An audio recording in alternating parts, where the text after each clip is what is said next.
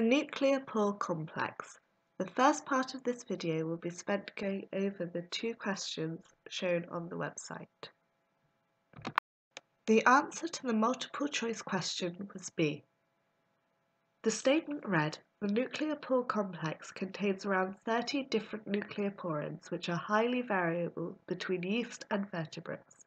This is incorrect as the nuclear porins are actually highly conserved.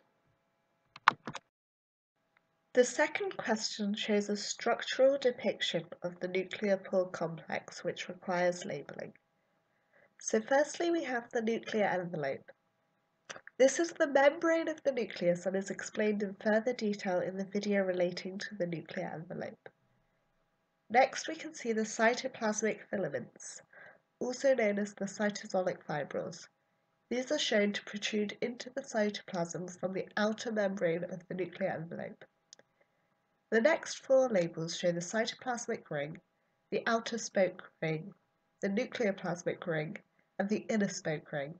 These all make up the structure known as the spoke ring assembly. Then we have the central transporter. The function of the central transporter is still unknown, but it is thought to regulate the passage of molecules through the nuclear pore complex. The final label we have is the nuclear basket.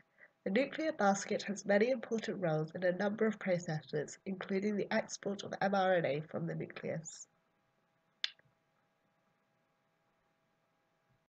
The remainder of the video will be focused on the transport of molecules by the nuclear pore complex and the roles of nuclear localization signals and nuclear export signals. Throughout this explanation, all proteins containing a signal and being transported either from or into the nucleus will be referred to as cargo. Small proteins which are synthesized in the cytoplasm are able to freely diffuse into the nucleus through the nuclear pore complex. However, larger proteins will require a nuclear localization signal in order to be imported.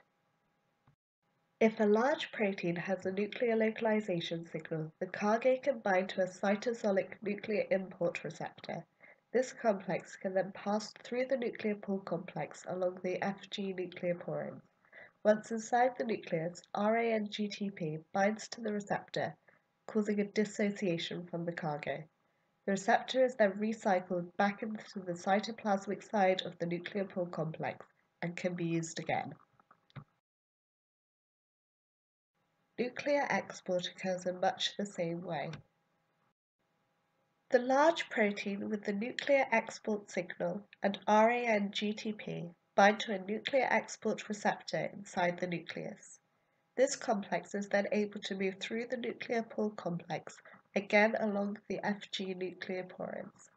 At the cytoplasmic side of the nuclear envelope, the RAN-GTP is hydrolyzed to form RAN-GDP and an inorganic phosphate. This reaction also causes the cargo to dissociate from the receptor.